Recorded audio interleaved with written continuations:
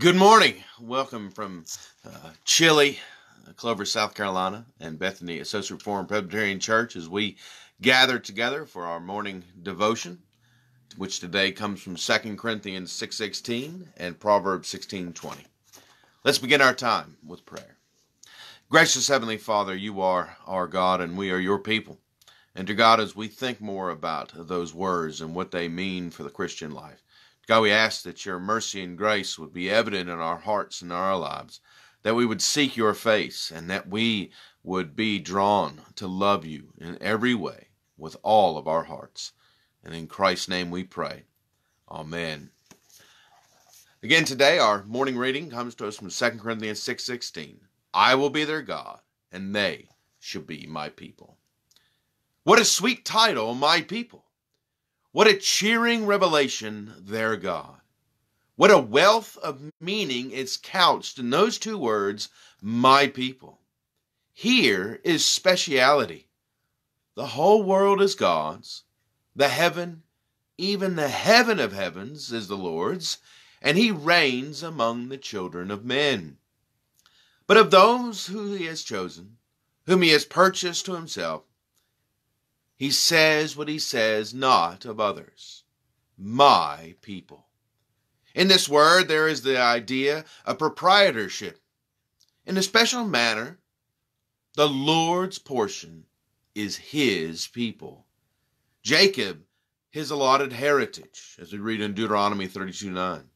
All the nations upon earth are his.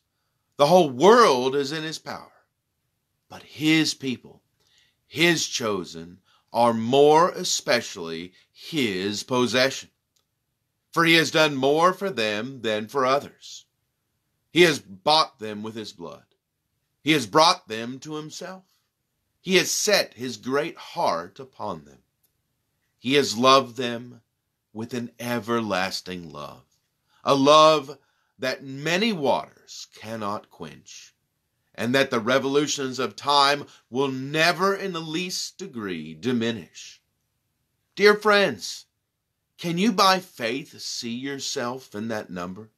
Can you look up to heaven and say, my Lord and my God, mine by that sweet relationship that entitles me to call you Father, mine by that hallowed fellowship that I rejoice to enjoy with you, when you are pleased to show yourself to me as you do not to the world? Can you read the Bible and find there the guarantee of your salvation? Can you read your title written in precious blood? Can you, by humble faith, lay hold of Jesus' garments and say, my Christ? If you can, then God says of you and of others like you, my people. For if God be your God and Christ your Christ, the Lord has a special interest in you. You are the object of his choice, accepted in his beloved Son. Amen. This is something that is as much true in the New Testament as it was in the Old Testament. And it's interesting that Spurgeon chooses to bring out this teaching from 2 Corinthians chapter 6. It's worthwhile to remember that the church is God's special people.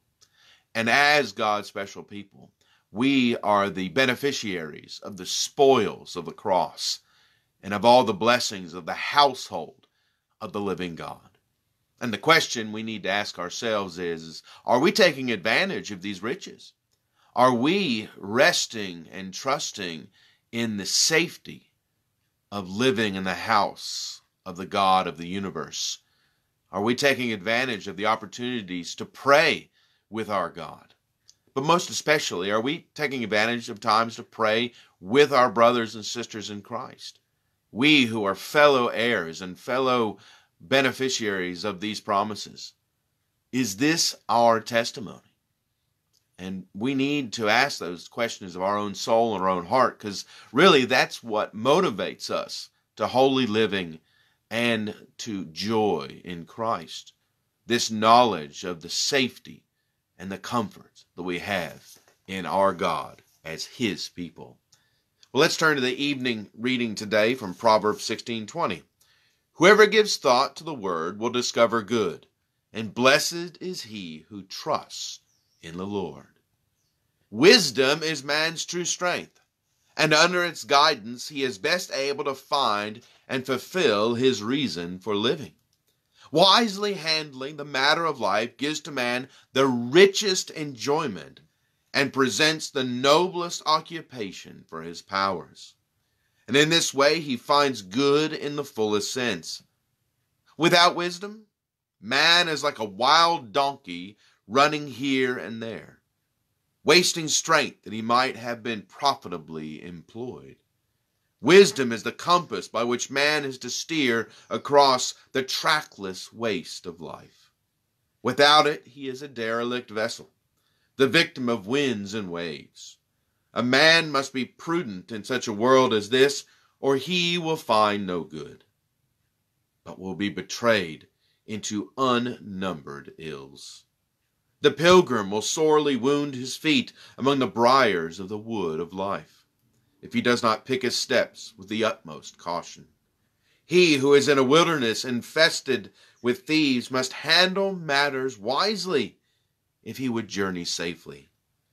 If trained by the great teacher, we will follow where he leads.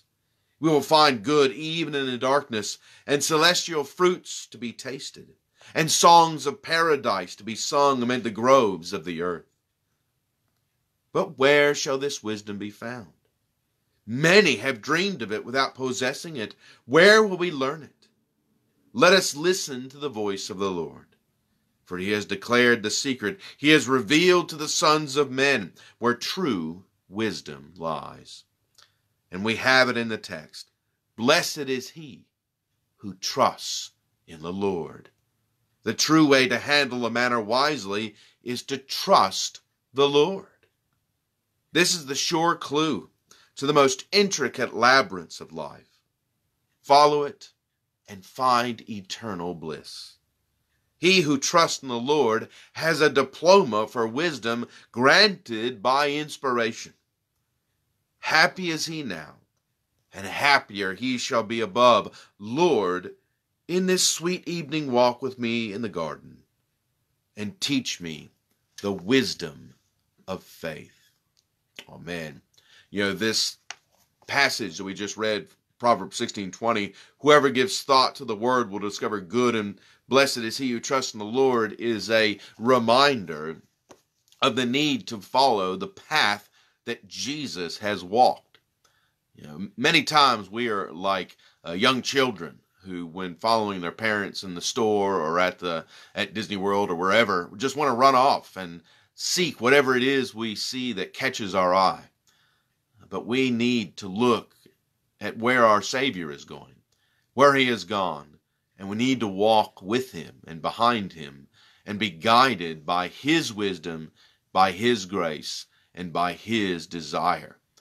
This is a challenge for me as well as for all of us, especially as we live in a time where so many are shouting at us to go and follow in a new way, in a fresh way, in a way that's never been thought of before.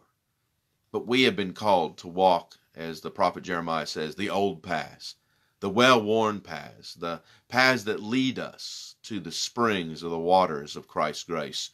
And let us carefully walk among those paths, again, in the promise that where Jesus leads is to the heavens themselves and into the eternal bliss that comes with resting and trusting in him. May you be blessed today, and may you be guided by the very word of the living and the true God, the path that leads to righteousness. God bless and take care.